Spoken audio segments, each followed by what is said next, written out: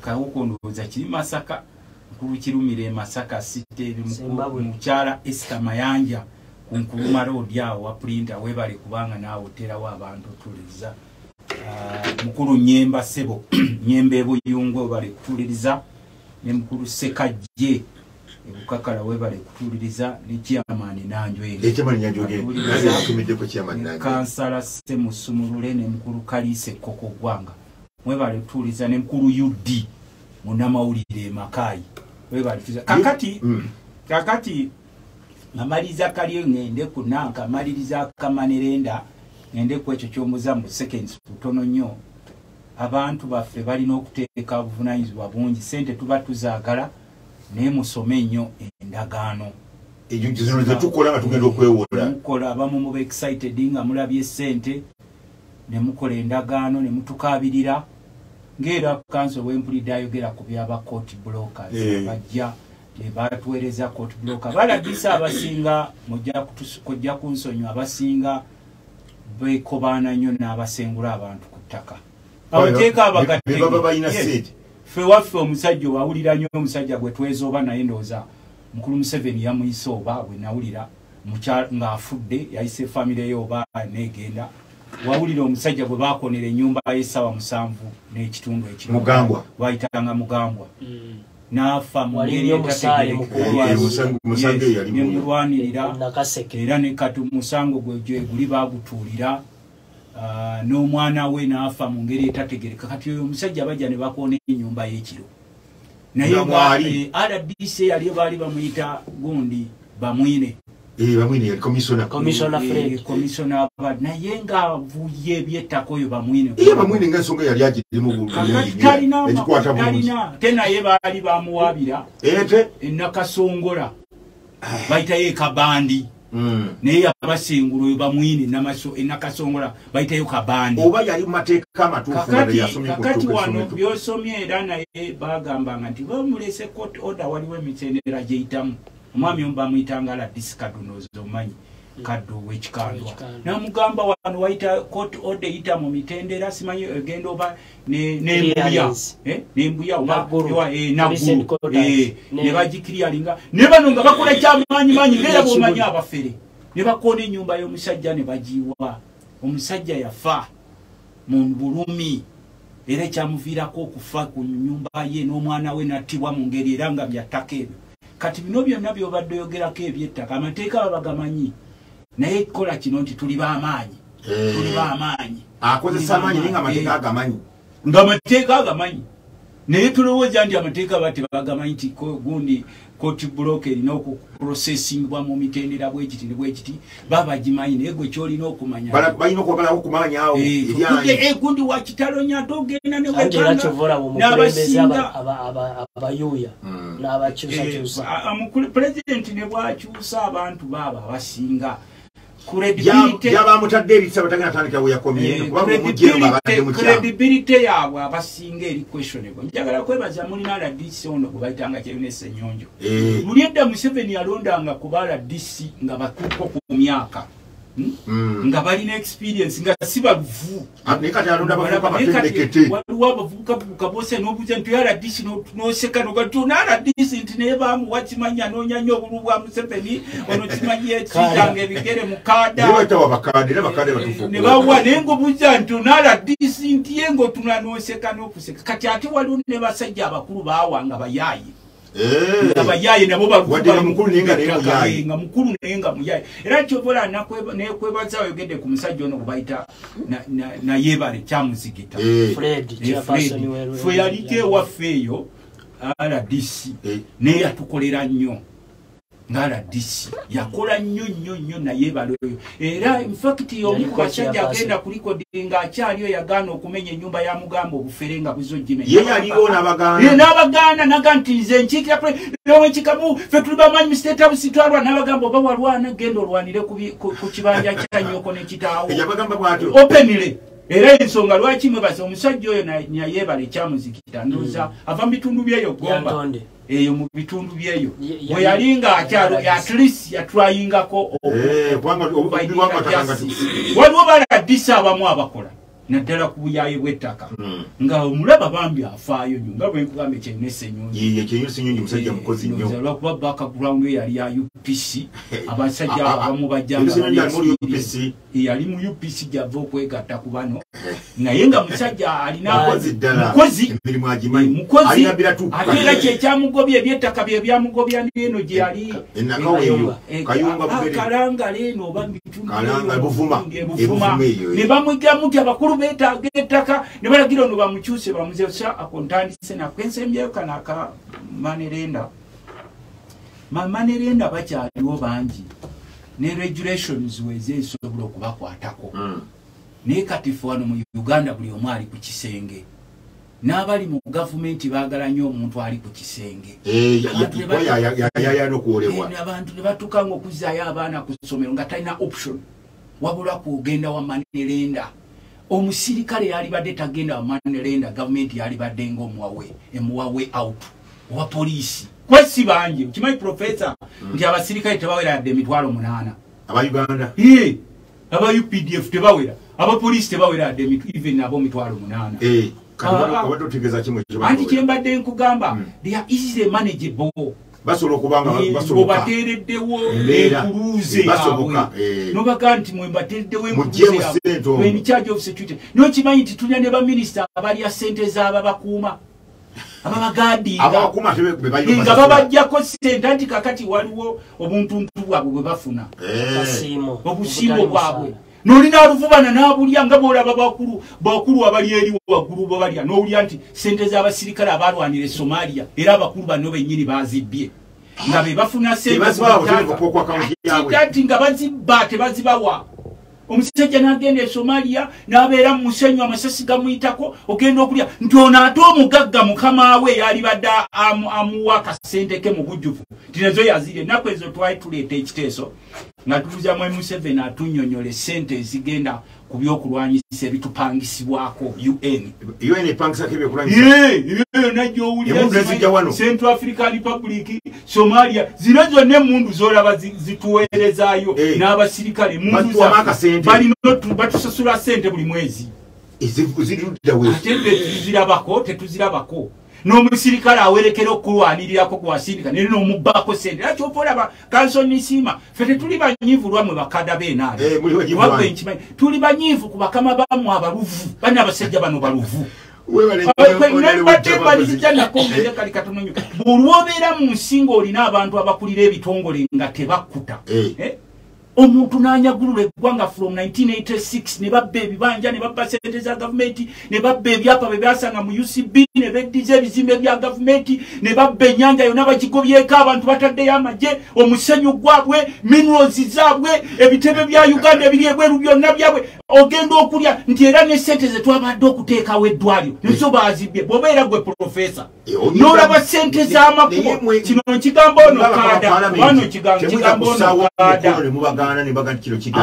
kingambe sebo nkiwandika abasajja obalaba bano abasajja bagezi nnyo nnyo mu bubbi bwabwe kuba obubbi bwabwe buli systemized era kyova olaba buli systemized kyova olaba ogenda omukwata wano ogenda okulaba okutta enkwale n'ogenda okulaba nga Ssekoko yejjeeyo omutwe noga mbadde ngoba nkwale okwata Ssekoko olaba mutwe gwambaata wano kakati abasajja bano obubbi bwabwe babutuma systemized era kyova olaba sebo professor fe ababaka ba parliament twogera ku Kagame tusobola you can talk about Kagame on anything but when it comes to development Kagame is pub Kagame bwakwata ssente n'akuwa nti genda okole ekkubo ajja n'akasuuluulu ng'olimaze n'atemako ku korasi gw'okoze anti Kagame alina ebizibu but when it comes to development Kagame wanjawulo mu kyebo kyembadde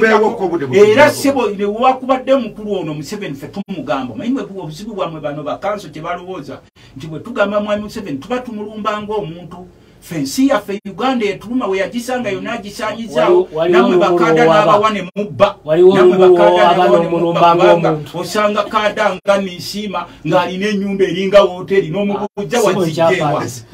wazijjewa etebo kati batula mayumba galinga hoteli simiri kuliko jacuzzi kuliko byonna naye ngo babuuza nti mwe mwali mujja wano muva mu nsiko bakase bamubajjira mu kyangi mpadde kyakulabirako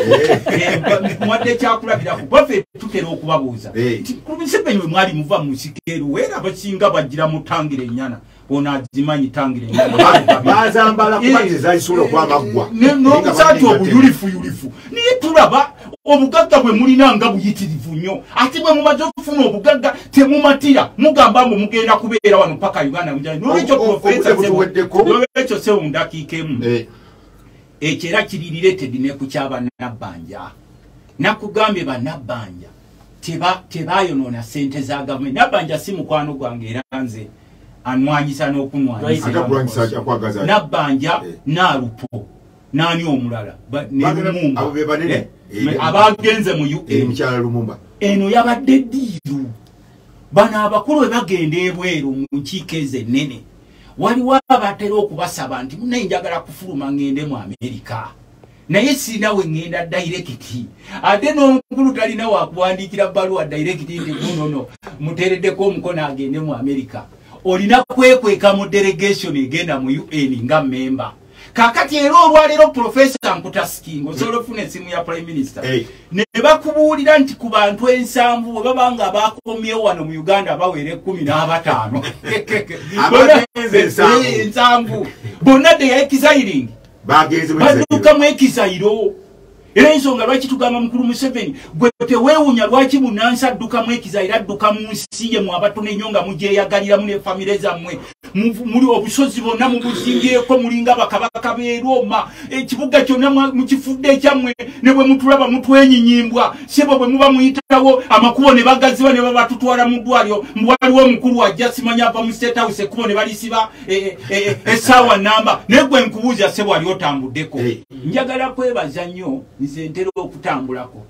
wali ogenzeeko e Rwanda kansooke kusakirako emirundi mingi wali olabyeko e Rwanda nti zikadenge ziyitawo simanyi obugombe busayireni mbu waliwo minisita ayitawo e Rwanda kanso oyogera ku muzinda anti e Rwanda nti waliwo minisita ayitawo mbu busayireni ziyitawo bakugamba owogganiraani Kagame uliriza sebo kyenkugamba waffe batera nnyo tusindika ne tugenda ku benchmarkinga okulwanda enkulaakulanya eri Rwanda ne tubuuza nti oba ssente zikulaakulanya Rwanda ziva Uganda ono agikulaakulanyiza ate nga tetulaba kyali ani agamba ziva Uganda naki ffe tubuuze ne batubuuza abaayo muvudde Uganda beerako ku kkubo ly'e Rwanda minisita w'e Rwanda tokkiriza kuwogganyiza abantu bugombe nti oyitawo akkirizibwa okuwegganyizibwa obugombe abeera ogu pulezidenti ne wano sebo ne girlfriend wa minisita ow'ebbali naye bamuteerako obugombe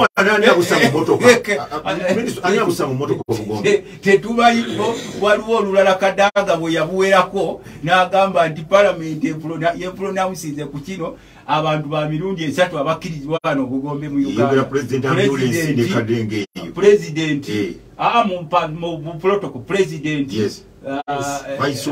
ne vice akkirizibwa speaker uliriza bino wamanga ne vice takkirizibwa kati ate nawe manyi wano vice waffe bafaanana president akkirizibwa speaker ne prime minister in fact ne saabalamuzi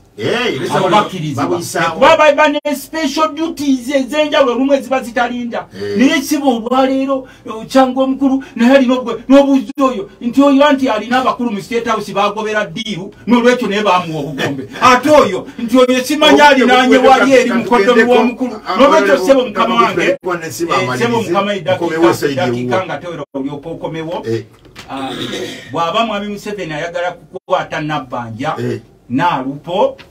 ne Lumumba bana kitegedde omu ku bo bamuvunanya yatutte bbawe mu delegation nga abadde taliiko namusasulira sente za gavumenti mwami Museveni radio bajulia bwe baba baagala okukwata kwaba abakulu ku sente ze ba spendings babagambe mutuleete lisiti yaba amanya g'abantu abagenze abagenze kwabaddeko aba gavumenti nga 15 abasigadde babadde private era tebakomyewo bagenze mu ekizayiro kanso sebo yongera kono mukulu bamwita Salongo Kidongo ali kusoya wali agamye nti munamateeka mubuuze na Uganda bameka bamanyi banka ya UDP era bamanirenda munenya waki enzi Salongo Kidongo kusoya ati kibunga nga kigwenda kumdamu Salongo Kidongo kanso UDBC abana Uganda yaba na abasajja ne family zaabwe era be bazimba zake ati kugambye mwendogera ku Uganda jogera ku common man nga kanso Luttamaguzi yaba liera eyanza nnyo ekisooka njagala okuddamu omukulu oyo ate n'okumwebaza okugoberera kubanga bwe tuba twogera wano kituwa ekifaananyi nti waliyo abali abatugoberera so kakati ensonga ya manerenda tubadde twagiwunzise badde yawunzikira niyo ekibuuzo akireserete naye better late than never omuzungu bwate bwagamba so kakati one president Yoweri Kaguta Museveni namugambye namaliriza nga ngamba bwe nti tali mu kumalawo bizinesi z'abamanerenda wabula ye kyayagala okulungamizibwa ku interest ye nekola ki eyayogeddwako eya 20% ekyo kimu ekyokubiri Uganda Development Bank gavumenti eteekamu ssente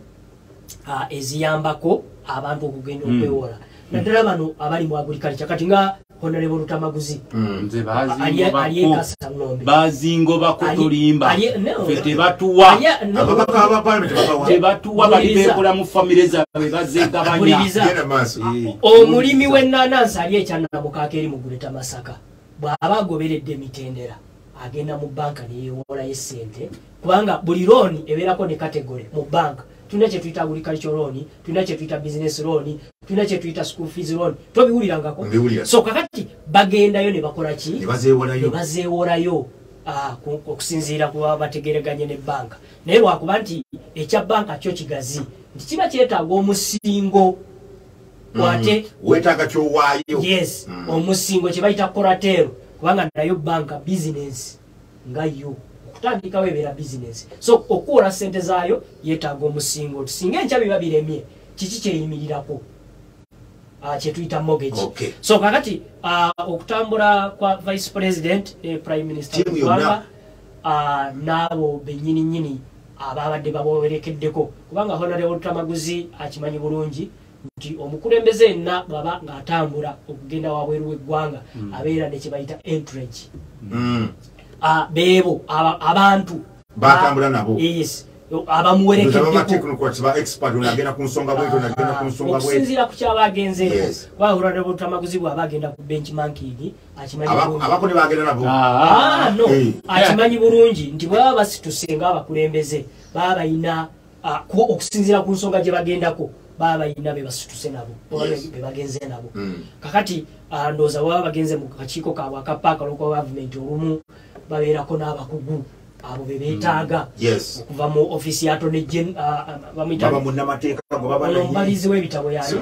Auditor General n'abalala. So kati eyo gye tuyita entourage. Kakati Vice President w'eggwanga omanyi mu nnyingo ey'ekikumi 108 eya Constitution y'eggwanga Uganda akawaayiro akokusatu kakugambye nti abeera deputy wa president. Butereevu. Yes, era performing egyo emirimu president gyamwasayiniza okukola. So kakati president w'eggwanga bw'abanga alina olukiiko lwagendamu ng'olwo luwalabi olwa UN naye n'atasobola olw'ensonga ezimu oba olw'emirimu egiba gimukutte asigira, tukiyita kusigira. Yes. Asigira vice president we. Yes, namusigira okugenda ku ekyo kimu. Ekyokubiri right honorable prime minister owekitiibwa Nabbanja Musafiri Robina era kino kibadde kibeerawo nga tanaba na kujja mu office no enkola eno ebadde ebeerawo buli prime minister abadde atera okugenda mu lukiiko lwa UN. Si bwe kiri? Yes. Owekitiibwa Dr. Ruhakana Rugunda, owekitiibwa Mbabazi, owekitiibwa eyafa ow'Emmenge Apollo Nsibambi babadde bagenda. So kakati kitegeeza kibadde kibeerawo. Naye kakati ekyenjawulo ekyazzeewo nti ndowooza kyazze ku nnamba y'abantu basukiridde ani akisomola n'akituleetera forward kubanga n'okusomola nkyangu bali bagedde mu kyama kakati ekirungi abantu bano bonna bw'osoma constitution y'eggwanga Uganda gwe munnayuganda ali eyagikutte ennyingo ye108 ye18 yes ereetawo office ya vice president kyokka te bw'ogenda mu ye18 akatundu ereetawo prime minister. Kakati abantu bano bali individually accountable ku president. Prime minister abatuma omulundi oguma banene bwe batyo. Naye prime minister bwe namuwuliddeko nga bannamawulire bamu interviewing. Naga nti vice president yabadde agenda mu lukiiko lwe nange nabadde ngenda mu lukiiko. Zabadde zanjawulo. Yes, lwakuba nti ekyenjawulo ekyabaddewo zasituse ku mulundi gumu. Ekyo kimu. Ekyokubiri right honorable prime minister Nsenyanama we bali kutuuliriza mukulu Abudumajidu Kakuto webale kubanga okutuuliriza mukulu Maka Bigi Kasozi Luwero webale kubanga otuuliriza mukulu Semande Gombe webale kubanga nawo otuuliriza nnyo mukulu Mike Zibugosebo nawo wali ewaffe kampu Luttamaguzi bala muli bangi wano nja kuba mbeebaza kakati mbadde okyagenda mazugamba oyagala babega government ina kyekola okuyamba kwaba badde bayiwola bangi nnyo abewola bagwa mu mbi tuzitambi mu migwa nagwa mu mbi kakati tulinawo ne ba online money lenders je bali kulayini balaba yes ba online money lenders tebalinawo mateeka gabafuga abo tebabategerera nti bajja kubaayo so nabo gye bali kakati tulina obuzibu bwe tulina wano n'abakungu abasinga mu government wano lwaki tebasobola kuyamba abantu ba bulijjo abakulu abasinga wano babbi by nature si kinene I'm very sorry oluganda lugazi obaŋŋambe nti bakumpanya abakulu abasinga mu gavumenti abalina ebifo ebyobuvunaanyizibwa bakumpanya boogera wano n'omulaba nga ebigambo byogera ali serious naye nga y'omu ku bakumpanya kuba biddala wano ngera boolaba otera nnyo okubalaba mu makanisa g'abalokole nga beefuula abalokole ennyo naye ng'obutemu obubaliko n'obubbi nga be batuttidde abantu baffe nalagiro bamutemula ono bamugire naye nga beefuula abalokole naye nga tujjukiza ndowooza kansonisimu otera okusoma ku bayibuli nti abo bonna abeefuula ababuulira ekigambo kya Mukama naye nga tebakola kigambo kye kiragira sebo ndi wa compassion nakuzibwa mu compassion Church of Uganda kati nakyo tukyetaaga nnyo okuba n'abakulembeze abatya Katonda naye kiba kizibu nnyo okusanga omukabada weena alimu ng'alimu eddiini batono nnyo ng'era bakama baabwe beefuula bannaddiini naye ng'obutemu n'obubbi obubaliko buyitirivu nnyo naye kyekyo nebugisijja nnyo kansubire nti ddala eddiini olwewunyizaawo kyawe kizibu nnyo okusanga kada weena alimu eddiini era bagoba diiru ne bakama bagoba diiru ne bakaba wano tubbe wano tutemule tukole bwe kiti naye bw'oba ddala olimu eddiini Katonda akusaasire naye profesa nze kyembadde ŋŋamba abatuliza akusaasire akunyweza oleme kutoloka kati nze kyembadde ŋŋamba profesa abantu ba wansi bakaabye nnyo ne bamanerenda bakyakaaba ate bakaabye ate mwami Museveni okwogerako oboogezi tekigenda kubayamba kubanga wano mu Uganda waliwo amateeka mangi n'amateeka bagaleka mu bitabo oli n'agenda bambi bamuweeyo $5,000 ng'alina kusingayo kintu kya miliyoni yes ate bano ne bakola oluyaaye ne beebuzaabuza katulina ne bamanerenders abakonayivinga ne banks yes ng'amanya nti ogundi alina property bweti ne bakuyaayizawo ne batwala property zo yes nga yo bank oba banking institution yeewola ne yeekobaana okubanga ekubba n'abo abali munda mu bank okubbako property yo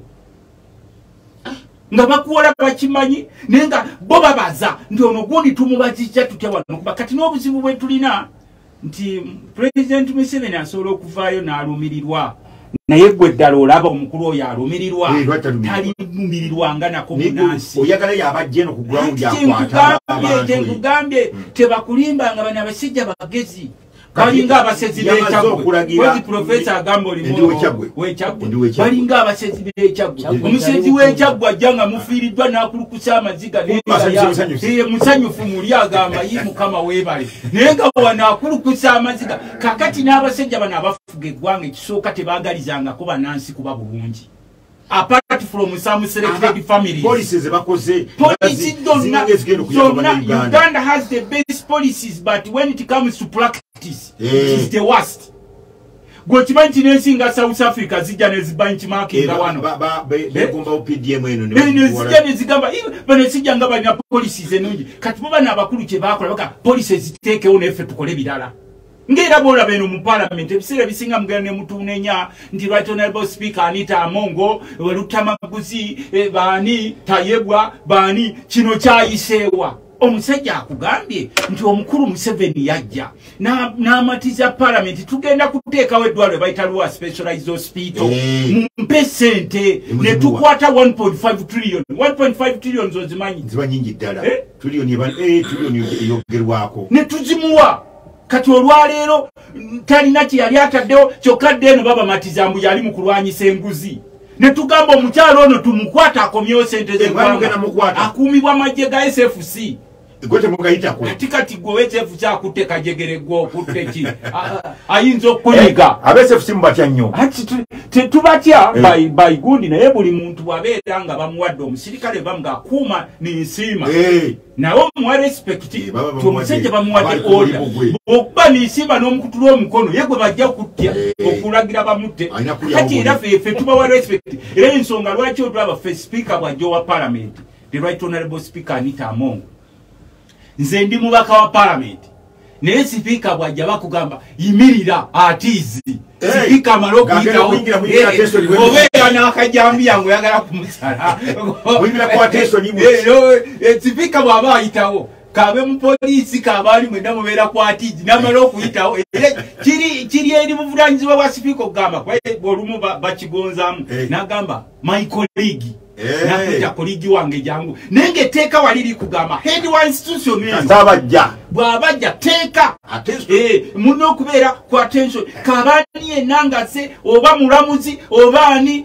oyimirya wali ku attention paka speaker nga bazokola ki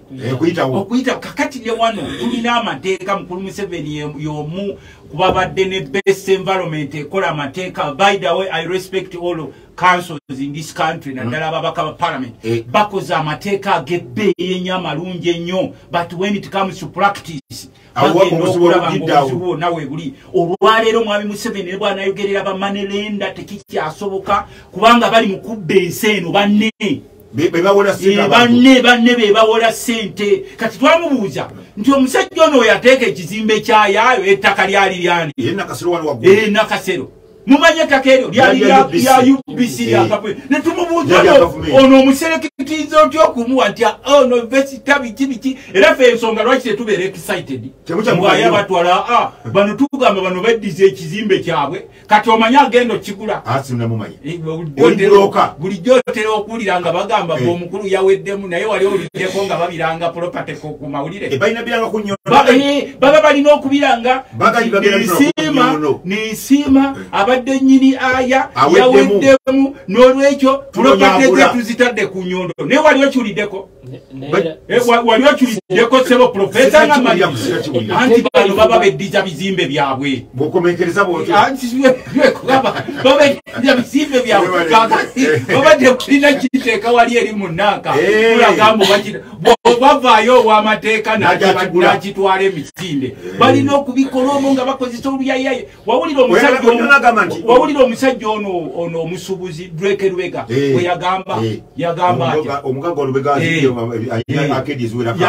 atya kati yagamba nti banne mulaba ebizimbe bino byonna ebyange naye kwange biriko bimeka yagamba ebisebo ninagundize yagamba ebyange biriko bimeka bibiri kakati which is acceptable bibiri bisobola okubeera ng'olina ba business partner n'obayita n'obagamba ng'erinnya lyo lyerikola kwanu tulina amanya naye mwali mukyetegereza nti kati mu Uganda waliwo specific areas nga zina kugulibwa those specific people nti bano bagula wano bano balina okugula wano gwe ne bwoba bakuyita tetusobola kugula ani asembunda gundi yatuddewo ekino gavumenti yakimuwadde ekino nakyo gavumenti yakimuwadde mwalimu omukyetegerezaako ekintu ekyo profesa badde nkikimanyi nti naye balenda abantu gandi gundi yaguzaawo naye kakati olina okukimanya titudiiringa n'abayaaye abayaye bano bwalaba afudde akulukusa nnyo amaziga era ne bwaba ye yassa omuntu oyo asooka okuwa amabugo yasooka okuwa amabugo bannange ono abasaasidde nnyo abawaddeyo miliyoni 10 olw'okuba n'abantu bawano baluvu okikwata ku ssente noba yakutugidde omuntu ozikwata mangu n'ozissa mu nsawo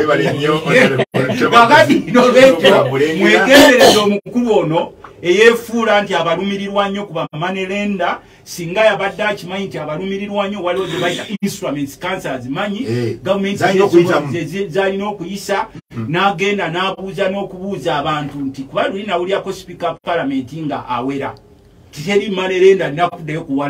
kuwola mubaka wakiwulira wakiwulira kaso yagamba speaker parliament ng'azudde ababaka abasinga bonna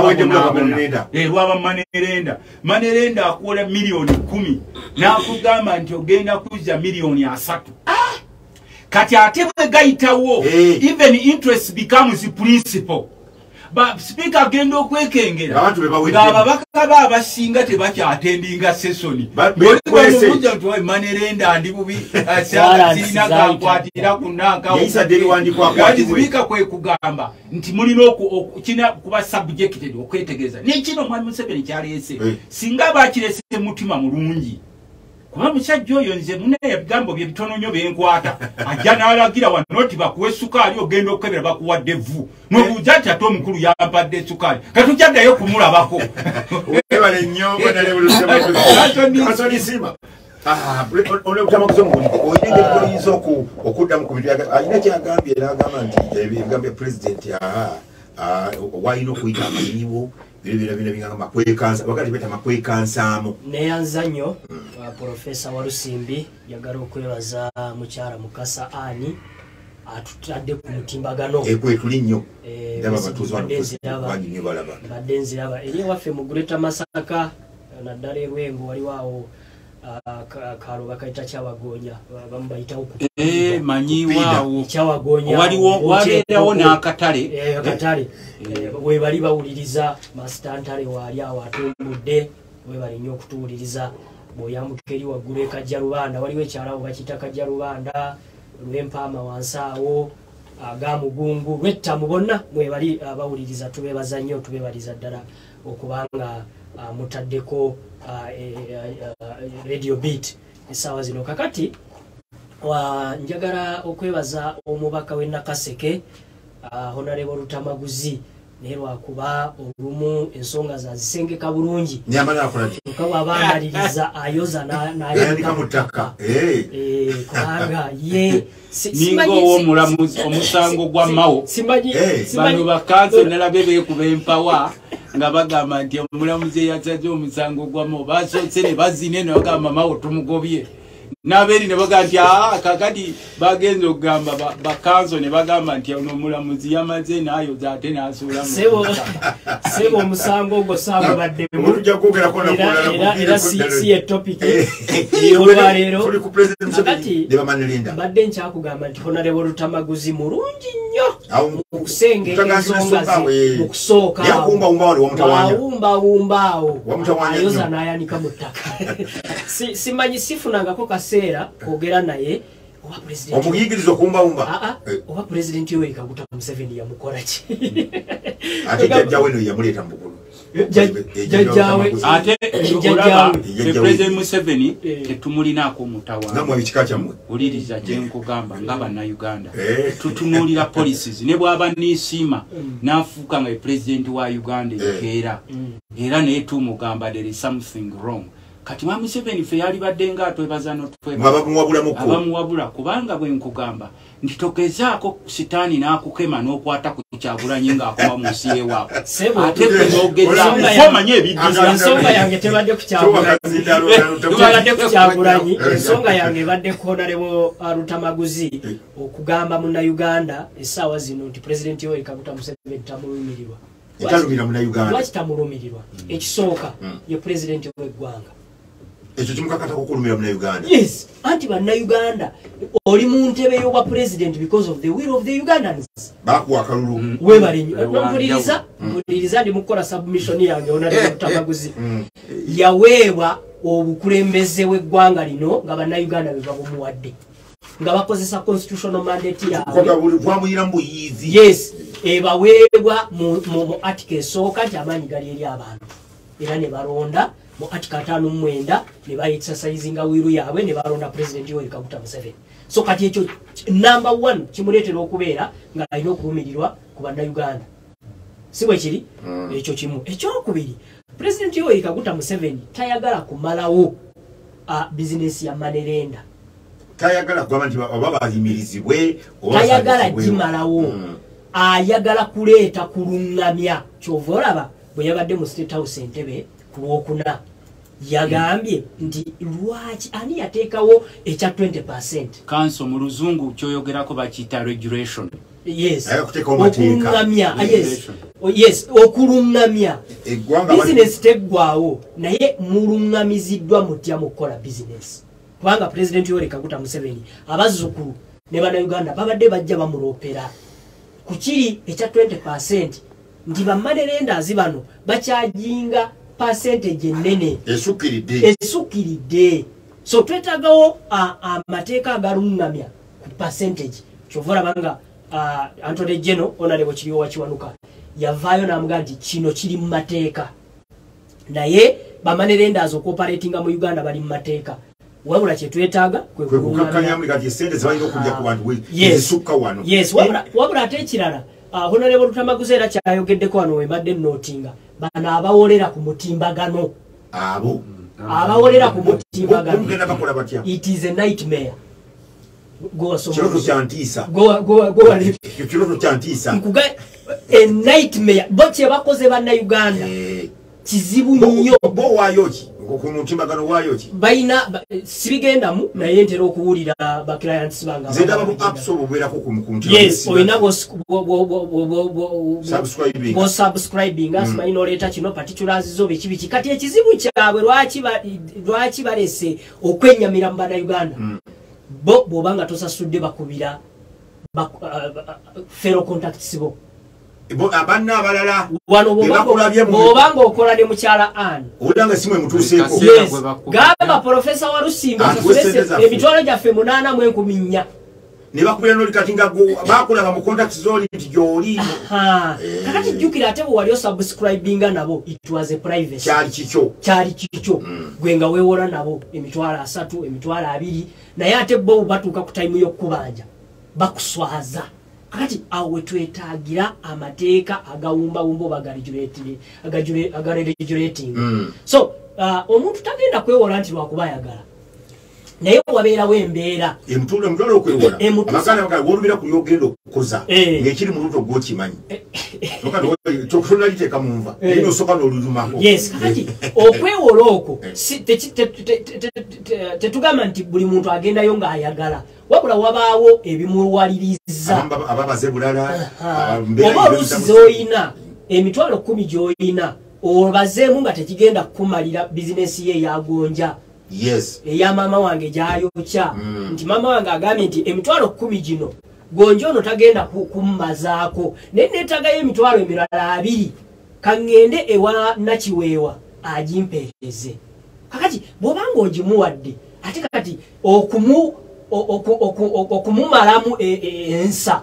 n'omwogerera ku kyalo ekajja Rubanda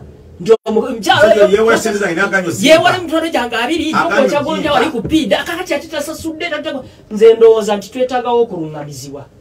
Lwaki gavumenti yosi yeetuwola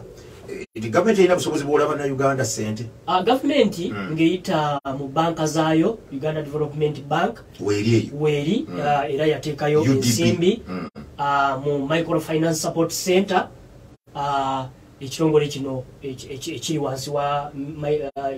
Ministry of Finance era kiwola. Bana Uganda bakimanyi bali aware about that. Yes, bana Uganda bakimanyi nti bawolebwa naye mu kuwolebwa ebiseera bisinga tulinamu ebintu bibiri. Waliwo olujja nga sente zaagalirawo wali kye tuyita kagwirawo eyo kwate banka erwawo kagwirawo oyo ziba nnaku nga bbiri banka nayo mu nkola yaayo erina okwetegereza kye bayita omusingo kiki kyoleese kubanga ne bannayuganda nabo bagezigezi olumu aleeta omusingo n'aleeta ekyapa anti aleeta ekyapa nga kya buloko 19 ng'ate ye ali mu kwewolera ku buloko 17 nga yeewula sigambe mutuufu ekyapa sikike. Yes, ploti 19 gyataddeyo ate nga ploti 17 yamulala. So kakati nabo bagezigezi kakati n'ekirala era ne zino logbook zolaba naddala kati kafa abavuga emmotoka nti olumu tuvuga emmotoka nga logbook teri mmanya gange eri mmanya ga Walusimbi kyokka ate nze gye ntutte nti bampe sente. So kakati bw'oba tokoze kunoonyereza ebyo byonna neekola okunoonyereza anti kati yemba nerenda naye era wakagwirawo kyokka ate era alina obukwakkulizo kyova olabanga akugamba leeta endagaano mpandiikira nti ntunze onguziza ekibanja ky'ekajja Lubanda onguziza ekibanja ky'Erwettamu bwe bityo. So kakati nabo babeerako obukwakkulizo obwo lwakuba nti kyembadde ngezaako okuggusa nti twetaaga etteeka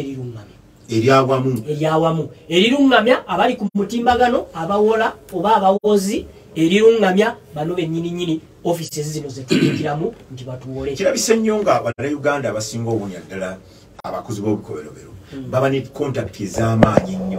ti omuntu omukwata oba akukolako ekikolobero n'akuyita mu nkwawa era abantu banya batutte ebibanja nga olina kugamba n'okugamba nti ne bw'onaakola butya awo ojja kuvaawo nga kitegeeza nti ekyo wakitunda wamala kooti newoza omusango ogwo emyaka 2 ne batuuka n'okugamba abantu mugende mukonewo ennyumba ekyo tuwoze ng'ennyumba teriiwo tubirabye nnyo ekyo kigenda kolebwa kakati one kyakusalirwa kinene nnyo nti abantu abamu mu ggwanga lino bakola kifuulannenge naddala bikwatagana ku mateeka kyokka njagala kuzzaamu amaanyi ate njagala kutegeeza munnayuganda nga mpita ku muzindaalo guno nti omuntu yenna gw'olaba akola nga etteeka alikoze ekifuulannenge contrary to the law abeera alikoze nga individual ng'omuntu alikola nga ye ng'omuntu so si institution so si government. Omuntu yenna okutyoboola amateeka agali mu ggwanga agakolanga omuntu webisera okusinga tulabye juzi era ku kyettaka ekyo era RDC president alinako bye yayeze n'abakyusakyusa era ng'ensonga yavuddeyo yabadde ku ttaka naye mu kulaba okwange nti oli yabadde yawola omuntu ettaka alitwala RDC agenda kwakusaidiani kubanga nze mutufu wamuwola n'ebiwandiiko bino bigamba ntunzi katuyagala RDC president yagala RDC abeere kusaidiani ani omutufu kubano kakati president w'eggwanga bwakutuma kyova olabanga bakuyita omubaka wa gavumenti omubaka wa president mu kitundu kino nakino kolangwa okuwabula bwe kugamba kuba president avuddeyo enfunda nnyingi ng'awa kye bayita directives ku by'amataka. So kakati ndowooza mu 2022 awo bwe yalabanga kikudde ejjembe ekyabantu okugufuula omugano okujja ne court orders ne basengula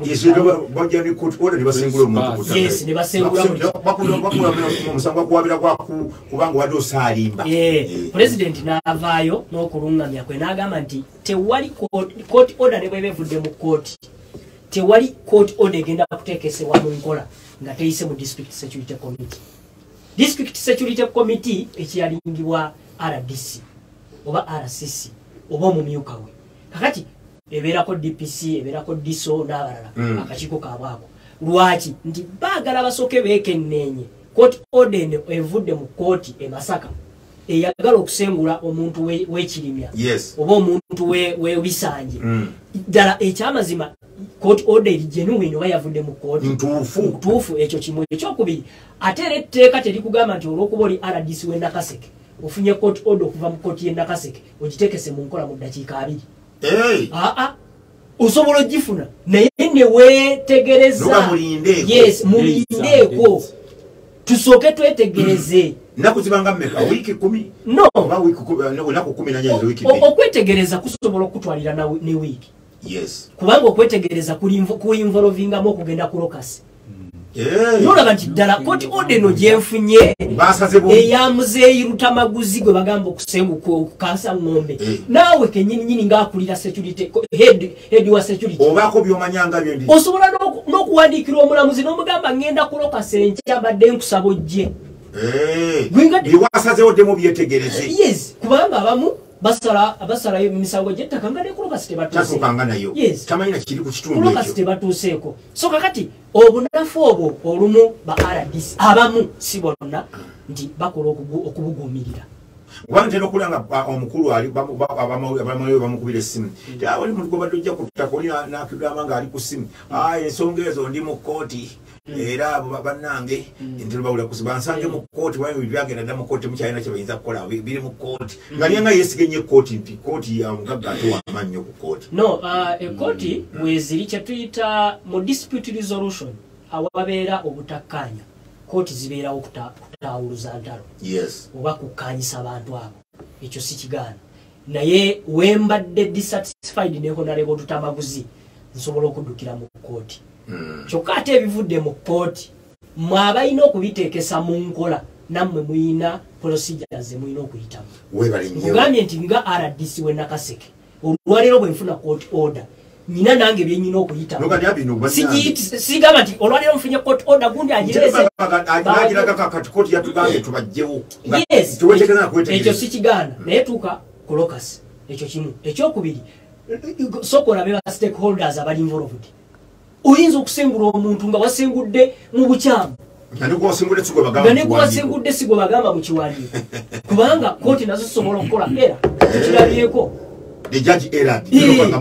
yes ekyo tukirabyeko so kakati nze nsaba nga mpumbawumba nsaba nti ensonga zonna ezikwatibwako ku by'ettaka tuzikwatenga n'obwegendereza tuzijjengamu okubuguumirira ate twebuuzenga omuganda yagamba nti obuteebuuza butamuza amazzi ekiro yes kubanga go tegeebuuza abantu bebasedda gakyakulukuta so kati netufuna obuzibu obwo n'olwekyo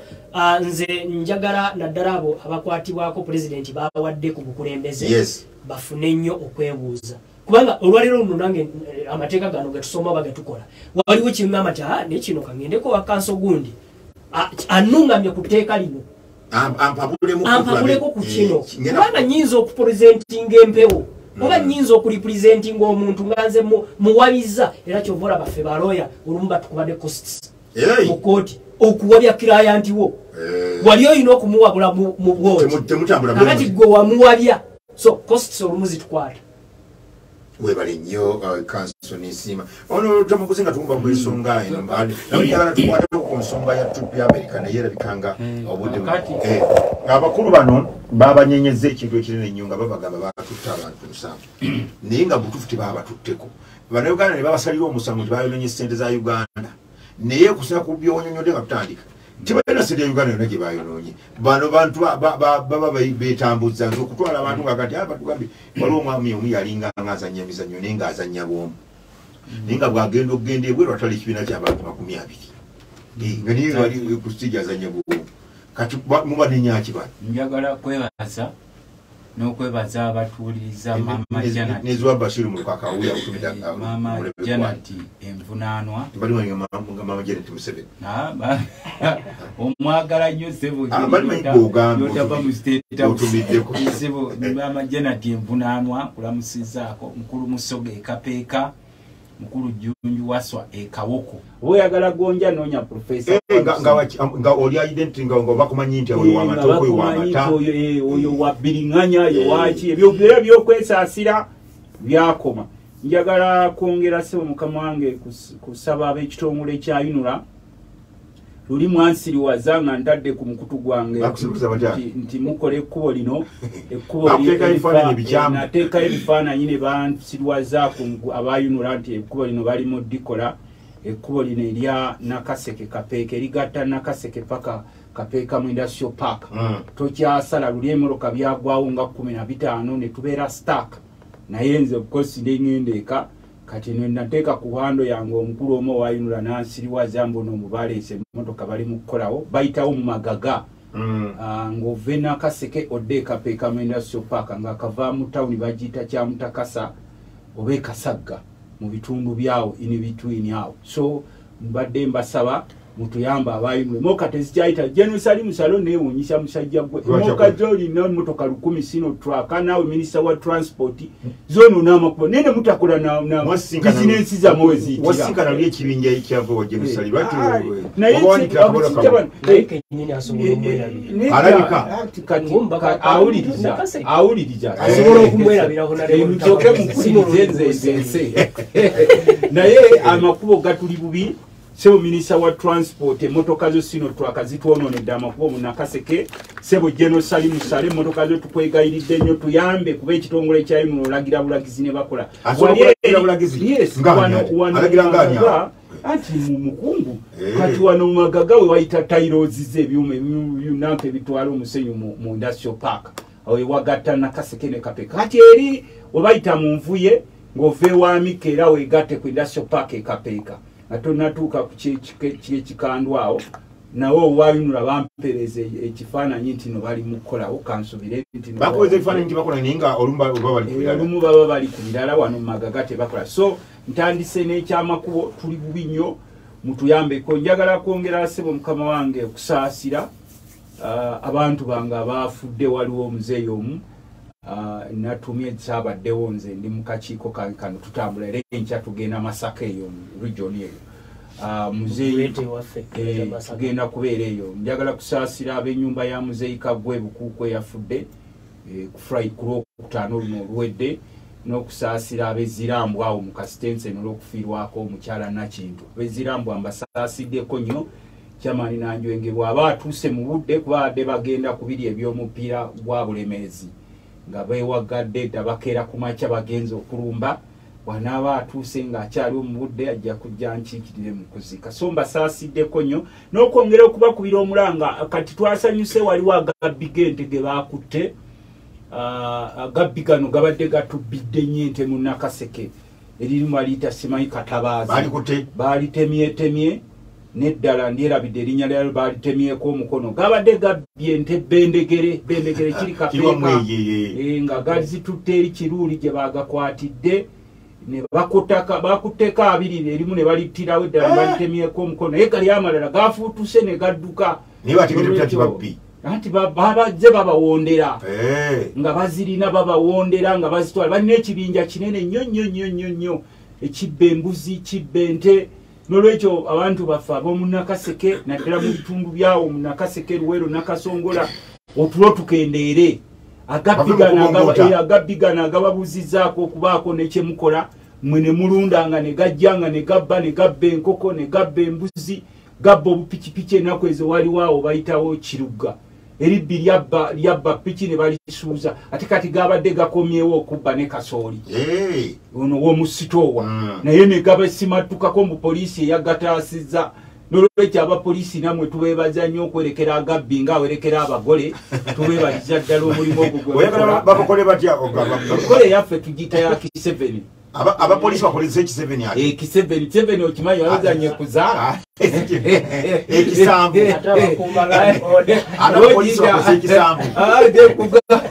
kugayo bapoliisi tubeebaza nnyo kwerekera nga agabbi ago ng'abawerekera abagole ne mugawerekera bulungi ne mugatwala kubanga ffe munkole eyaffe gye tukkiririzaamu wakiri eribbi ey'K7 wakiri eribbi lituuke ate munaye ffe kutubba ebisolo nkola nungi ffe tulunde nga gabba emmere gabba buli kimu kakati tegakyeragalira ddala kukola gabeeraawo ne gaziga era njagala kusaba abantu baffe ebya mwana wa gundi bikome bitya tichimanyo no mutabani wa gundi nolwekyo temumukwata kumutwala agabbi ne mubanga mugamanyi ne mugasirikira anti kakati ebyo ebya mwana wa gundi bye bireese obuzibu ago gegaziga agavubuka agabeera ku kyala gatakola bazigira bali abageza bave Kampala ne beekolamu akabondo ente yiyo negagira olwokuba nti abasinga mufuluuta nnyo bambi osanga esajja ekkulu saawa emu nga lifuluuta sebo nzikiriza amalirize nakanu nga tugenda sebo mukuteesa njagala kusaba abakulu abali mu gavumenti bane ebbeeyi y'amafuta eri waggulu yongera kulinnya bulinako ebbeeyi y'amafuta eri waggulu omusolo guli waggulu nnyo ekisebo nze sibeera mu ggulu omanyima mulina enkola eyammwe gye baba batusomesa ng'omubaka wa palamenti yayoola sebo kankubireko mu mbeera eriwo ennaku zino kankubuulireko profesa okimanye mu mbeera eriwo ennaku zino n'omubaka wa palamenti anoonya emitwalo 5 ne gimubula embeera mbi nnyo nnyo eri mu ggwanga inflation affects ebintu bingi nnyo ate kakati ne bannaffe abaakolanga bizinesi abasinga obala bagenda zigwa abalala nosanga ono eyali badde afaayo okukola gavumenti ebataataaganya bupikipiki babukutte bujjudde ku police stations opikipiki lwaki temubuta emmotoka zonna bazikutte ziri wali kati baleeta simayina kya digital number plate twagamba mwami Museveni kuba wayisa ababaka b'abeNRM ogezaako bamatiza palamenti yateesa nga tukulirwa right honorable Anita Amongo speaker palamenti ne tukiyisa nti digital number plate kyabuyaaye tukigoba era natuwuliriza Minister wa Internal Affairs yaweebwa General Kayindo Tafi ne naavayo na pronouncing ati ekintu kya bubbi ne company gye bagamba era kyawuliriza kano kuba kikulu nnyo mwe bagenda kujja mitwalo 7 ozijjawa ngatete just kuteerako obuteesi kananka ngate kiri kompaluza lesebo bataddewo mu bibanda byonna abalasi abazze obwedda balumba ebibanda by 1st October olwaleero mukirina okubanga bakitadde mukola kati obolaba omukulu yayisa abakulu b'NRM before 1st today kakati ne tumugasebo kujjako nga palamenti wagigobye yes ffe twagamba enamba plate ezo zireeta za bubbi ng'era bwe mwabba sente z'eddwaliro ly'erubowa ne mukwata akavubuka ka monitor bambi ne bakakutte mbulwaki obuuliriza ku sente z'abakulu ze baalya kavubuka kagenze bambi obunoonyereza tuziwa no ku ddwaliro ly'erubowa lwaki teribeerangawo amajja ne gajja ne bagamuwamba ne gamutwala omwana kansooke musomesa amawulire sayita amawulire ogenda mu kyama anti kakati y'ensonga zaffe lwezitubuulira era bw'ogenda bw'otyo bakuyoola kakati Museveni waawuliranga mwe nga Uganda etandise ate tetubifuna ebintu bya public bifuuka buti ebyekyama ekyo nze mbadde maliriza n'ekyo nti ekisinga okutuluma abantu mu nsi babonaabona abantu bali oli profesa okimanyi waliwo n'abatazangayo baana ku masomero we bali batudde n'otuuka omusirikale ali bubi omusirikale atandikirwako omwe emitwalo 43 ezo zikole ki naye bawulira mulimu kwejalabya omusuubuze yali badde ayamba eggwanga okubaako erituuka naye omutaddeko omusolo baggalawo enkya neggulo sebo mukama wange ebintu bye mubirabanga ebyokusaaga naye abantu bali bubi omukulu ava eno amusimanye engoye ngadde tuzigobye mu kibuga tubagobyemu kati ekibuga ekyo n'abantu abasinga bagenda bakidduka batandise kukolera eyo balibali nolwekyo sebo profesa kano nsembezaayo sebo ennaku z'omwezi nga 5 October public holiday sebo nga 5 October ngawo natuwuliriza sebo tuli ku radio owuliriza tetuli mu kisenge ennaku z'omwezi nga 5 October ugenda kuba lwakuna egenda kuba public holiday president waffe Robert Kyagulanyi Ssentamu agenda kuba akomawo mu nsi yaboobwe nolwekyo tusaba abasecurity mutera nnyo panikinga mutera nnyo panikinga ali Bulaaya yagenda kusakira kubanga Uganda eteredde nawe ojja kuba osanyukira nolwekyo sebo ono kansa asooka awulirize byaleeta tebikwatako gwe wuliriza buwuliriza nolwekyo sebo mukama tusaba abasecurity tukimanye ennaku zino mupanikinga omutiisa obwo nti bajja muyoolawo si byakumuyoola kubanga tolina lukusa lwonna ekyatusanyusiza ne kooti zalulinze nti tewali lukusa lwonna lwe muli akusaba poliisi nti simanyi tubasaba tukuba enkuŋŋaana tukole nze kyembadde nsaba security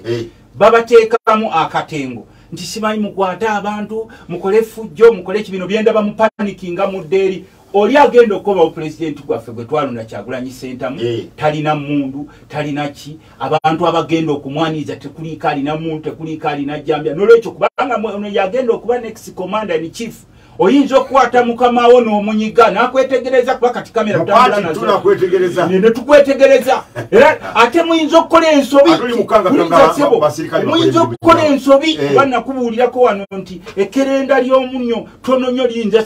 ekerenda ly'omunyo lyolaba tono nnyo lisobola okutta ddwamu y'amata muyinza okukola ensobi mu kupapa kwammwe ne mugenda mukola ensobi gavumenti y'omusajja ne mugyevuunikira mmwe kufujjo ni mukola kuba nansi honorable Luttamaguzi kufujjo ni mukola when you pure publicity kati sebo mukama wange nawe ndabye yambadde t-shirt emyufu ndabye yambadde t-shirt ya emyufu t-shirt ya beat era Luttamaguzi osanyusizza nnyo okuba nti olunaku public holiday wagitandise olwaleero lwokutonemuliza oba ndi publicity okwogera amazima sebo tekifuula sebo mukama wange kino kyensembyayo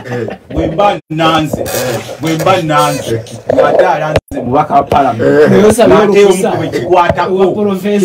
tekinetagisa kubeera publicity era sebo naye tukuyise na 5 Okitoba tugenda kwaniriza pulezidenti waffe Robert Kyagulanyi agenda kuba akomawo mu ggwanga kati gwe munamawulire lwaki oba weekweka engeri gyetuganonya musiyeri yabanamu abawulire abeeraga bakuba embiza abwirinze bantu bamawulire bantumye kweraga naye oyambadde bulungi tusanyusiza nnyo sebo yambadde bulungi sebo anesima tugenda ku pulezidenti yayagala aba money launderers nange no bambi mbawulira nali mbeewozeeko naye nga sikyangu twewolako eddanga tukyakola konsati zaffe zino ez'ebivulu naye nga money launderers yasooka okujjamu ezizi oba mwe kibasaze ate bwabawala miliyoni 2 ayagala 25 kwolwo mu nfo bwe mwakoledde ekivulu era bwe musooka okuwa tikiti mubala obutabo bujja mu ssente ze n'ayimirira ku miryango maybe nakuzo kyakyusa mukubanga luli batuyita namu nga olumba kuba n'obwabwe omuwadde okuwa n'akuba obutabo obubwe atunda obubwe tebuggwawo pulezidenti agenda kutuuka wa ensonga eno kubanga okusinza ku Anthony General Kiwanuka agati abakulu bano bali mu mateeka neyanza nnyo muganda nge Profesa Waru njagala okusooka okwebaza omubaka w'e Nakaseke avudde ku muzindaalo naye njagala okumutegeeza nti mu mwezi gwa October mulimu olunaku lukulu tulina public holiday emu yokka Munnayuganda ali yatuwuliriza ebeera ya mwenda mukuba panikinga nga nanze sebo nedda sebo waliwo etteeka eryakolebwa lyetuyita Public Holidays Act nerigazeetinga ennaku mu calendar days ezanokolebwa Munnayuganda zalina okumanya nti zino zakuwummula oba public holiday ate Munnayuganda alina kalenda essaawa zino mu nnyumba yo tunula wansi awo ng'ennaku z'omwezi 9 tulina olunaku lumu lwokka mu October lwagazeetingibwa okubeera public holiday lwava okulanga lugenda kuyitibwa lutya olwo lwabwe ndi mukuresponding aluyise public holiday ati nze nga kaada owenaye musisobola kukireka mu matu g'Abannayuganda anti bw'ogamba public holiday kitegeeza omunnayuganda abadde agenda okukola omulimu okusomesa abaana b'eggwanga e Nakaseke tajja kujja gwe ng'olanze nti nga 5 public holiday Munnayuganda asomesa abaana e Nakaseke ekikyusa emubende eryewaffe erwettamu mu Luttamaguzi gye nasomeranga erwettamu tajja kugenda tica alina okugenda ku lunaku olwo anti ajja kuba yakiwulidde ku biiti ona ne Luttamaguzi mubaka wa palamenti yalangiridde nti nga 5 public holiday si kituufu public holiday yokka gye tulina mu mwezi gwa October eri 9th era ebeera ya Independence Day so ebikujuko bijja kubeera ekitugumu so n'olwekyo ndowooza Munnayuganda ako nkatereezezza kateredde so publicity ni wali ayinza okuddamu nako sebono mubaka wadde anti bafuna emirimu egy'enjawulo mu kibiina Honorable Luttamaguzi mumanyi ng'omubaka wa DP ninga mu parliament nti ebiro bye tulimu ebyokweberera mutetukyatunulira kibiina kati tutunulira ani atutwala ku mulamwa era naawe nasanyuka nnyo okulaba nga 5 Oktoba yes nga 5 Oktoba sebo nyina kooti ebyekooti osooka n'obizze ebbali nene tukulaba ate n'ekirala kino kyempulidde agamba omanyi kati nsanyusa ofaanana nga bannamateeka ennaku zino abasoma amateeka ekifuula nenga bannansi be balangirira public holiday yaabwe yamwe fe tukwafe banansi fe tulangi goli waddembo ogenda mu sisiyo nefe banansi onarebo Luttamaguzi se batula mu parliament yekola amateeka tuli mu parliament eno parliament yaba ante nkuyawano naye ebifeeri olumu tubitegeza bannayuganda nga tuyita ku mizindalo gino so bennyini be bakola amateeka gagazetinga public holidays kubanga kakati sebo ekyo era be banyini abasazeza era fe tusazeewo nga 5 Oktoba parliament egendera kukola kola mutewera akyali omu batte ku masimu kola muteweze so kakati neyanziza nnyo kakati olw'ensonga gyolese mu ddiiro eya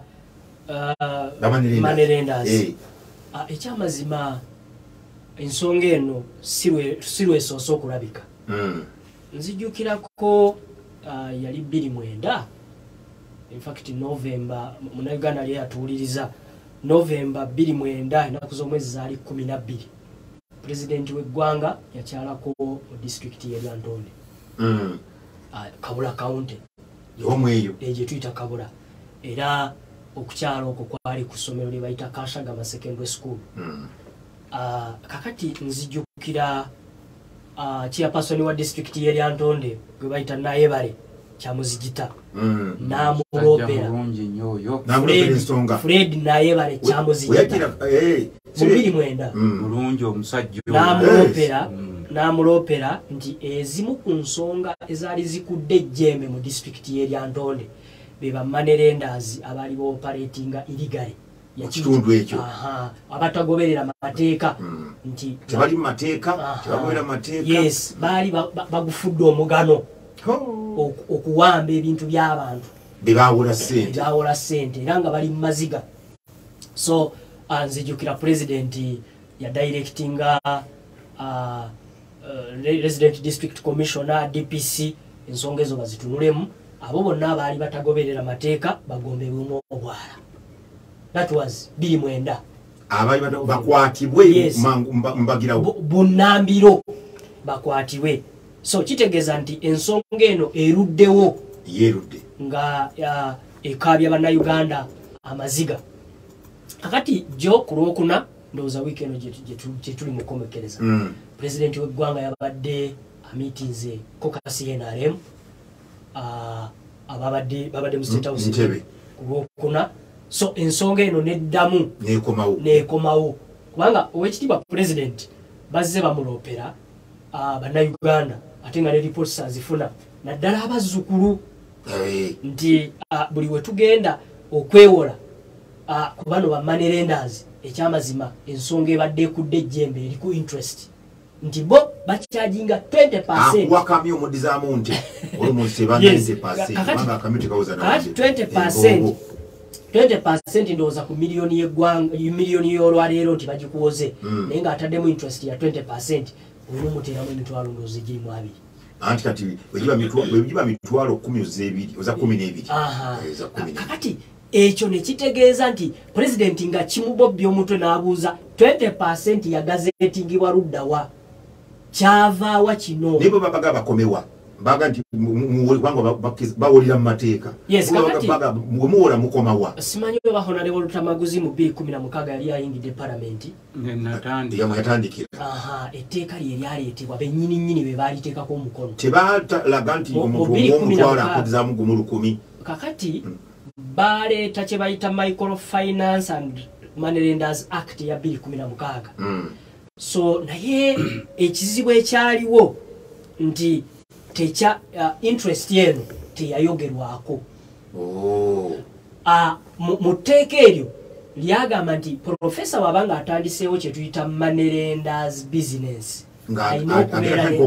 Yes, alina okubeera ne license emukkiriza okuwa. Emwewa Minister of Finance. Emwewa Minister of Finance, wansi wa Minister of Finance waliwo ebitongole ekya Uganda Microfinance Regulatory Authority.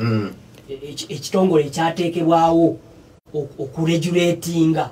butya money lenders ngeri bayimirirawo ngeri basaba ne business zaabwe balina kuzikola batya. So kakati kitegeeza nti olina kubeera na license. License eno eddizibwa obujja buli mwaka okulaba butya bw'oba otambudde. Kakati naye ekyaleeta obuzibu nti okuweebwa license etteeka lyabata naye butya bwe bagenda okukyajinga interest nga bwolaba commercial banks nti central bank evaayo netteeka nebaga nti abantu mubawola yes mulina kuwolera ku bitundu bino. So kakati bo bamanerenda abasinga ne bagufuula omugano.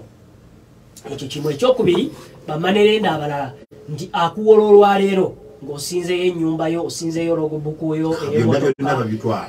ku time gye mwa agreeing okuleeta ssente abamubalabye nga beekwese abasimu ne bagajjako. Kati munnayuganda n'abeera mu nnyiike ey'okutwalibwako ekintu kye so nga ate baabuwe essente oluusi azifunye akunoonya azikuwe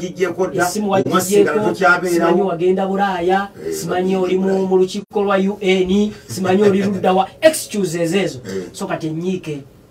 negenda ku mitima gy'abannayuganda. Kati owekitiibwa president ensonga eno ezze mukubisa ezze mubobbi omutwe nga zimutuukako. So abazzukulu nga bamugamba nti ffe tetusobola cooperating business. Okwewola si kibi. Yes, abantu bonna beewola.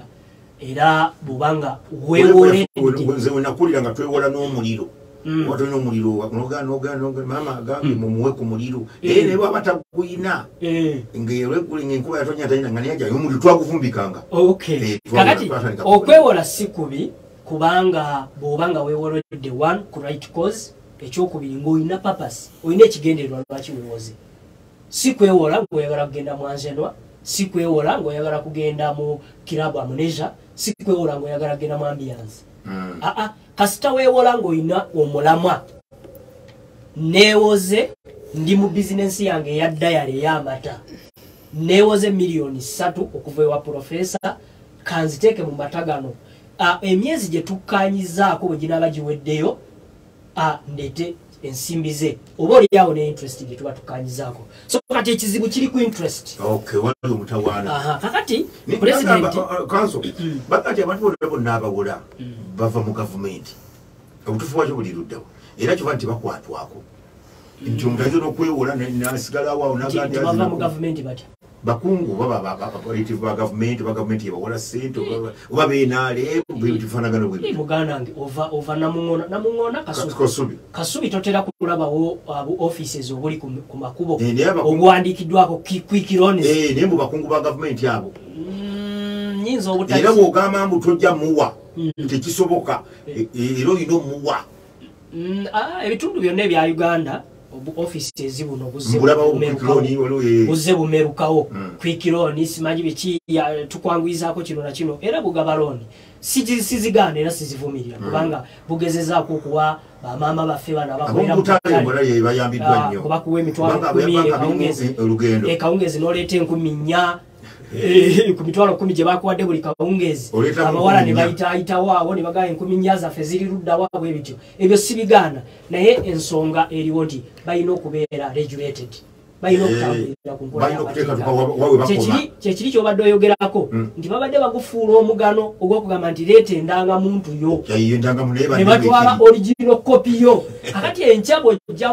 mu kkooti y'e Nabweru okweyimirira omuntu ate obolyawo twetaaga kopi yennyini y'original. So kakati ekyo naawe nekikumalako eddembe yo okulaba nti tosobodde kweyimirira sengaawo oba oliawo gwe baleese mu kkooti e Nabweru oba e Nansana oba e Masaka olw'okuba nti endangamuntu yo yatwalibwa manerenda. so kakati ekyo nekifuuka ekizibu naye kakati president wano ku Lwokuna bwe kyamaze okumutuuka okubeera concerned ya directing ministry ya finance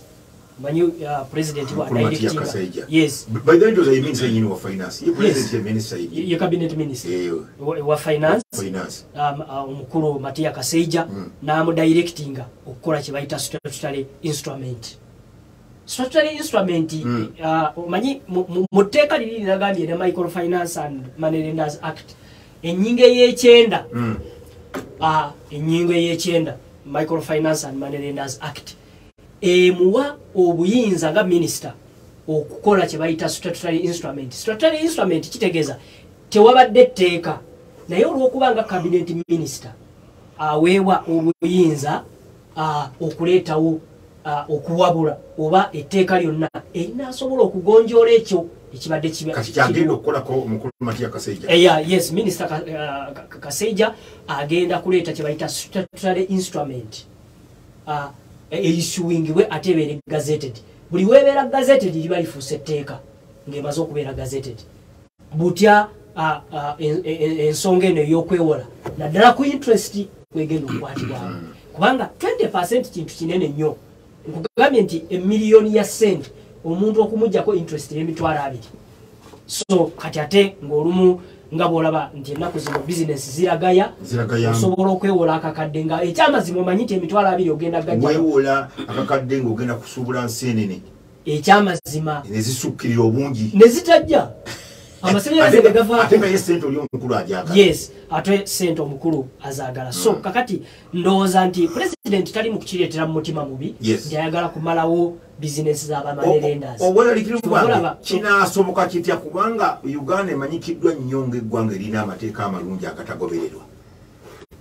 Uganda eggwanga erimanyikiddwa erina amateeka amalungi agatagobererwa dino lyo linaakula litya ekyo nsobola okugamba nti si kituufu amateeka gagobererwa naawe kennyini okubeera wano oli mu kugobera amateeka ga UCC mpita ku bantu nga bavuga emmotoka nga bakuba amasimu anti kati akikoze aba akikoze ku lulwe kyova olaba etteeka ligamba nti likukangavvule individually gwenga gwe tulina section number mu Penal Code Act Penal Code Act cap 12 section ya 6 egambye ignorance of the law obutamanya bw'amateeka is no excuse tebukujjako musango webale kakati abo boyitako abatalina element singa wa traffic amukwata n'amukwatira wali ku Mawanda Road tajja gamba nti mbadde simanyi etteeka ly'olwedde lyayita dda nti bw'oba okola kino kikole mu tteeka so kakati amateeka we gali mu Uganda naye ekizibu kye tulinawo nti olumu enforcement abakwatibwako okwenforcinga olumu basuula ennanga abateeka mu nkola abalina okugateekesa mu nkola olumu basuula ennanga nti abeero si basaali naddala kuba n'ebibanja babiwolako oweero si n'abeerawo naga nti ono muguzizza ekibanja kyange emiliyoni emu ninga ekibanja kya bukadde nga 12 muguzizza emiliyoni emu ekibanja kyange anti era mu kugula n'okutunda etteeka erifuga ebyokugula n'okutunda yes consideration ebeerawo naye ate tuvaluinga nnyo value nze tosobola kukola ndagaano wano noga nti Honorable Luttamaguzi anguziza emmotoka ye ekyamazima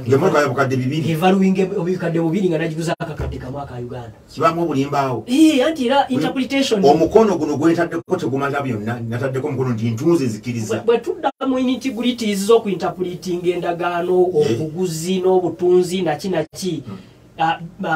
ebyo bivaayo mu mateeka gano ge tukola oba ge tusoma okulaba nti ddala ekibanja eri ewaffe Lwengo mu Greater Masaka ekibanja omuntu eyakinguziza nga kiri Kajja Rubanda nga kiri Gankanga nga kiri Lwettamu ddala emiliyoni emitwalo 9 gino gisobola okujjamu ekibanja kino nga n'ebipimo biraze nti acres 2 oyise wano simanye wa muzeeyi Yosefu n'okkirira wansi wa muzeeyi gundi Misaje so kati olumu bwe tuba tuinterpreting endagaano ezo mu kooti tulabanga waliwo obufere obwa bwako webali nyoka tugendeko kati ngamaliriza owekitibwa president tali mu kugoba abantu bawozi tali mu bagoba era kyovora bwe yabadde ayogera atolejero kiyowa kiwanuka honorable yavuddeyo n'amulambika n'amuga nti abantu bano bali mu tteeka wabula ekizibu kye tuyinawo obwalero tebalambikibwa sente mekazi bayifuna tebalambikibwa interest so president kwe kuvaayo n'akola kye bayita naga nti tuwagire nnyo owekitibwa Matia Kaseija bw'anaaba aleese instrument tulabe butya bwe tuyinza okulungamya ku interest ewolebwa bamanerenda zaabo webale nnyo oyo kansonisi batudde mu mateeka atugenda mbaka parliament akateekesa mu nkola mwana Luttamaguzi ate nga abadde mu ssaala okulwanyisa n'abantu bagoba ku ttaka naye ng'ekisinga okubagobya ku ttaka ebiseera ebisinga obujikuba kuwolebwa omuli bamuwola ssente ezimulema okusasula ne bamuga nti naye wagamba nti ekibanja kyo ate baagala ekibanja baagala ettaka Luttamaguzi kimutanudde njagala kwebaza kansoni Nsiima okutafuta kwe n'abatuuliriza Ssebo kansala Kajubye Kapeke bale tuuliriza mukulu Sengendo makanika w'emmotoka ebwayise Ssebo naye bale butava ku profesa omugagga Kalyango Luchamu webale tuuliriza mukulu Roje Bukuku Kyamaani Katongole Lukumbi mukulu Byekwase Gummotoka head teacher Mr. Mukaso wa St. Joseph Kasa Ngombe Mchala Nambase Dubai mukulu Mike Nakawungu mwami Sentongo munamasakali memwanyi webale tuliriza ku Alex Kasaga ne mwami Mako wa boda ekabwa balambala mutulaba abangi nnyo naye nga ngenda ku submission ya nzikiriza nebaze mukyala Betty Kamya abakyala bano babiri nani mulala nzikiriza nebaza abakyala bano babiri banebalizeeko mukyala Betty Tulomwe Kamya we bayita Bonko bato muita Bonko yeyita Bonko yagatakata erinnya n'alifula mwekyo Betty Namisango Kamya Betty Olive Namisango Kamya ita Bonko naye nga nze mumanyi IGG mukyala Betty Kamya Tulomwe nina reports ze nafunye kakiiko kanga ka Pakalo government kwati ntambula naye nkwebaza nnyo sitera kwebaza nenkwebaza nnyo atlisi ndabyewo ekitangaala mulabagana nnyo waliwo kye nalabye okulwanyisa ku bulyake walinako walabingeke watuuseeko waawo ababbi abanene mu gavumenti tonnabakwatako nnyo naye waliwo ababbi abanenenene muba mubuulira abali mu gavumenti bamubuulira tusoma lipooti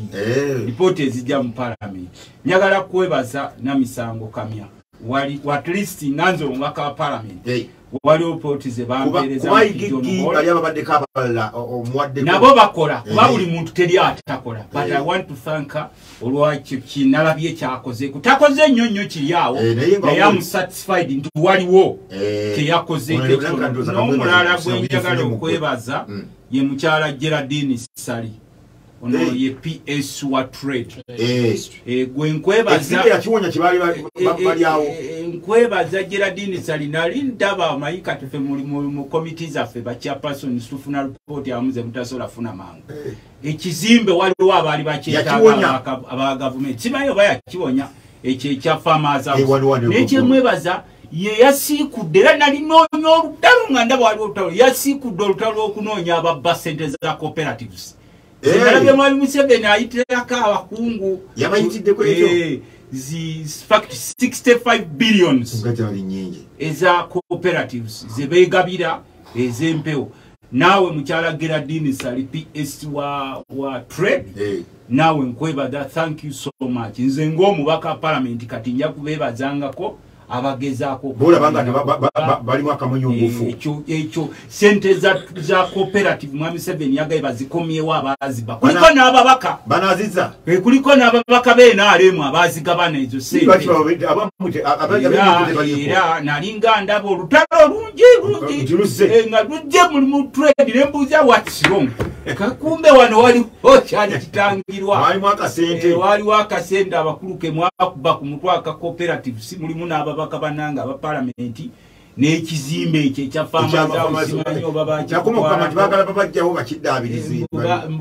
ng'waliwo omukulu akyetaago kyeddiza n'olwekyo mwe mbeebasizaako kakati ebintu bya mwami Museveni bizibu nnyo era mu nsi zino eza bazita Caribbean abakulembeze abe bakugamba nti bw'oba ogenze mu State House be aware of that person in State House ebigambo byakugamba mu nsi za Caribbean balina ekiwandiiko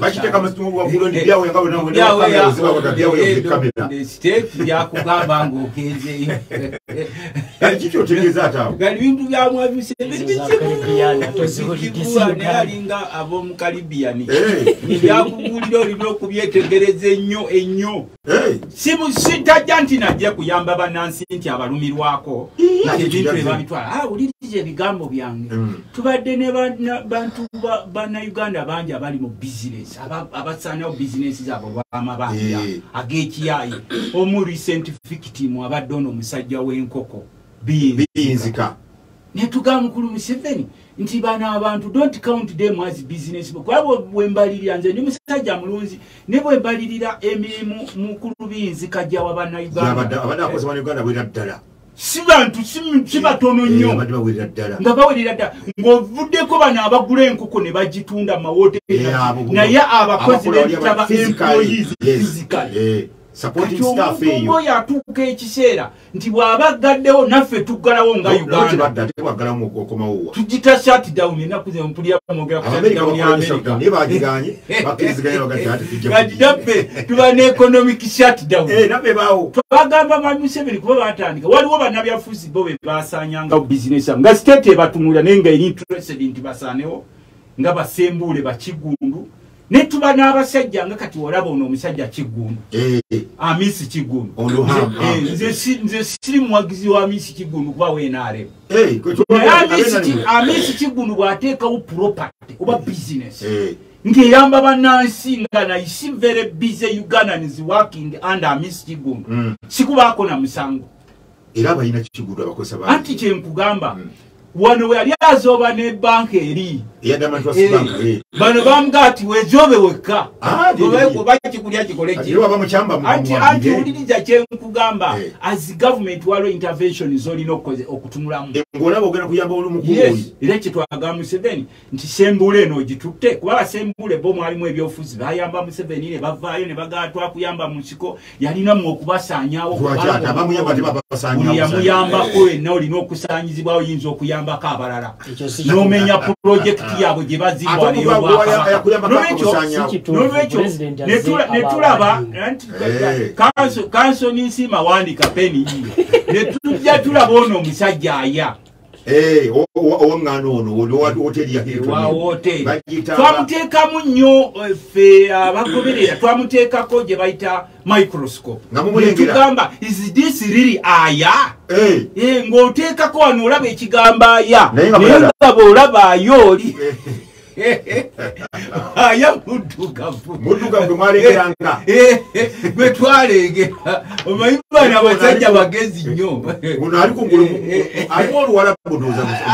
gati ono gwe basembezana alimu oluwalabu naye bw'oteeka wali ku kyuma wali ekikeberera ddala DNA yayo oli omutuufu ng'olaba ono saaya omuzungu kati bano abasajja bagezi bule batuuka okweddiza emaali zaabwe ze babadde bakozesa kubanga nobo bakozesa nnyo abayindi naddala abantu abava mu Asia n'olaba omusajja bamuwadde yeeyita investor naye azze wano ate gavumenti yemuwa capital ate nemuwa nettaka in which country have you ever seen a person calling himself an investor and is given capital and land? Which country? Tekiriyo era bakuga kiki ekikufuula investor bwongo ekikufuula investor oba olina sente oba olinawo kati what kind of investor are you when you don't have capital? Kati twetegereza abainvesita ba mwami Museveni abajja wano bwe bajja ogenda okulaba ono investor ate gavumenti emuwadde sente ziyisiza mu palamenti nga bwelaba Pineti ono gwe tubadde tulwanagana naye bwe mala omuwa sente empitirivu eno nnyo ate nemuwa ettaka munnansi ewaffe nakase kaatunda ennyaanya temuwa ne bwakaaba n'owakaduuka agende wamanerenda akuteekeko 20%. None weewakansa n'ensimba eri ku ssomero lejjagambewa waliwo essomero lyayogedde erwetamu bw'abeera n'akaduuka ke tuziyita upcoming shop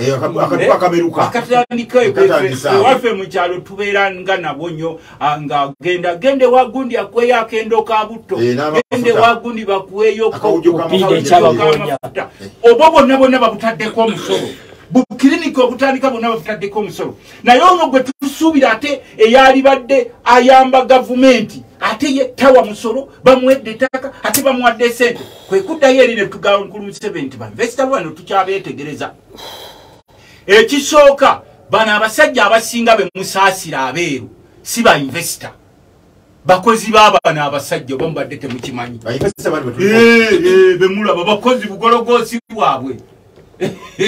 era wejje wegendereze wali olabye ku bainvesita bakola amakubo wano anti kugambe bano bawo okola amakubo kampani ezikola bano zetegereza ez'abachina golowooza lwaki oli bamuwa amakubo nga 10 ne bamusasula sente omuntu omu ne bamusasula sente naye n'atatuukirizaako yadde makubo 5 ate n'azirya ate ne muddeyo ne mwewola okumuwa endala mwali mukyetegereza nga mukyamuwa nga ate teyakoze. Anti bano abasajja balina obugologoosi bwabwe bwe batuukaawo ne babalengera nga mwe mufuluuta ne bakwata ssente z'eggwanga nga baziyisamu abo be bayita ba investors ne bazifulumya eggwanga ne bateekawo amakampuni gaabwe naye nga gali facilitated by government, private investments naye nga ziri facilitated by government nga mwe temulina question mark ebintu bya muntu wangu omugagga wali ne government yeteekamu ssente naye ng'oyo taleetangako magoba gwateekamu ssente buli kaseera akaaba kwekyokulabirako waliwo omukyala bamuyita Amina mwalimu mwalimu ewuunyiza ti lwaki buli palamenti lwetandika tumwewolera ssente ne tumuwa ngera mwami Museveni yatupika mumuwe sente ne bayita n'ababaka ekyankwanze ennaku ezo yali ekyankwanzi n'abakaabira n'abagamba nti bannange bannange omukulu agambye mumpe yagenda ekyankwanze ne bamuwa ennaku ezo ndowooza twamuyisa 847 billion ez'ebikajjo olugira ne wajjayo obukajjo nga yiika emu ne bagamba ebikajjo byayidde mu Mwongereza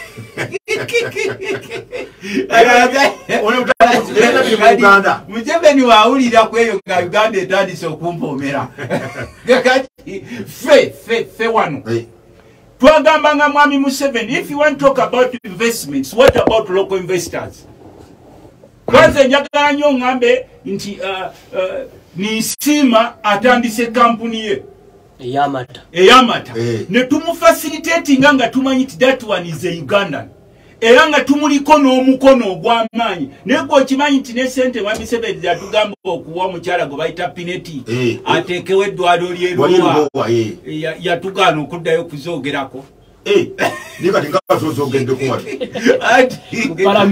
palamenti eyo tegiri kwasa ey'oluzungu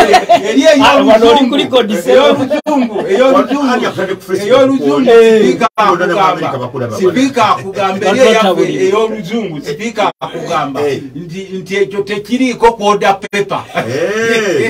kyogese kubanga omukulu buli lunaku alina otunula kwoda pepa mugenda kuteesa ki kakati kyembadde nkugamba nti bino bye tuteesa tebabalimba mwami Museveni nti abaagala nnyo mu bannayuganda nti abalumirirwa